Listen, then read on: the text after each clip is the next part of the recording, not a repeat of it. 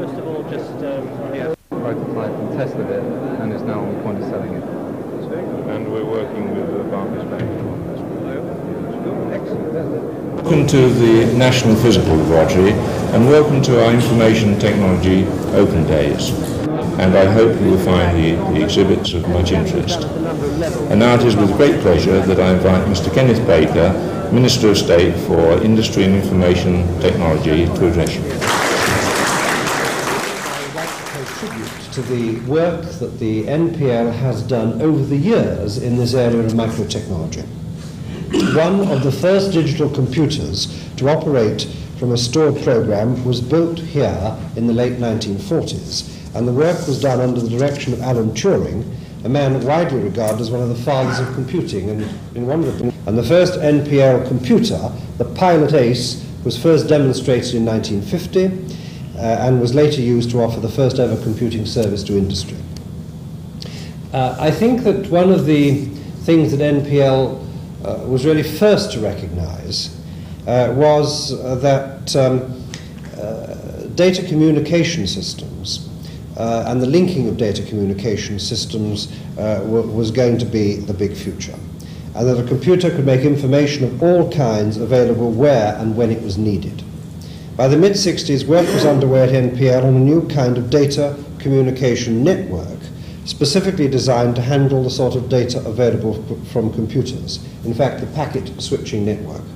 The first packet switching local network was running on site here by the end of the 1960s.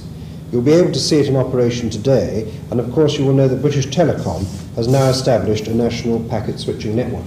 Indeed, they're very proud, as you will see downstairs, of having an internal network of terminals, which you actually have to operate yourself, don't you?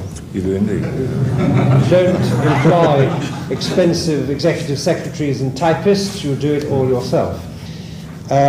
So what are the ideas and developments to be seen at NPL today, which will be the everyday features of the IT world tomorrow?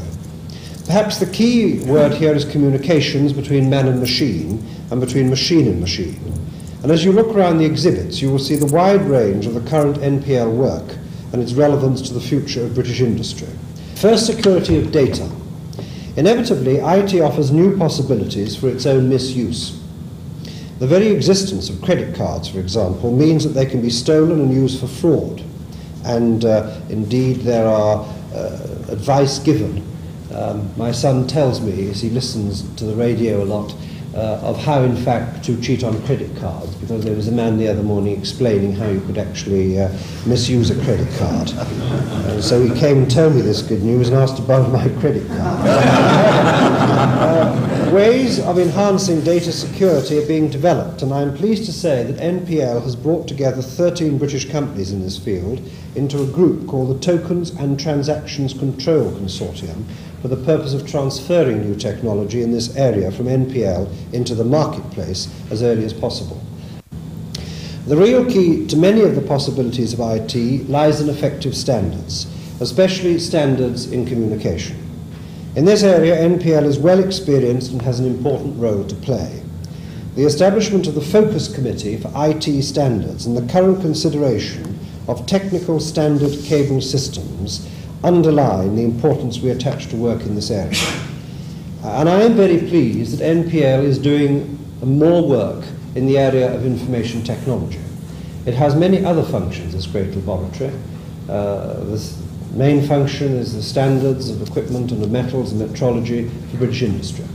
But I am very pleased that you are doing work in this area. That's just what I like to see. I want to see your excellence, Dr. Dean, the excellence of your staff coming out into British industry. And I would like to say how much we appreciate in the department all that your staff do here. We're very proud of what you do.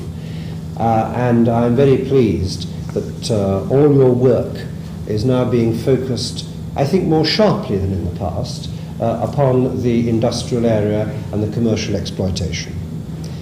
The NPL is a major government research laboratory. It's a centre of excellence, and it's concerned with innovative civil applications of information technology. So I wish your laboratory well in its programme of work. I hope that you'll be able to carry the message further and you'll be able to attract more companies in to see what you're doing and create that synergy between the scientist and the industrialist. Thank you very much.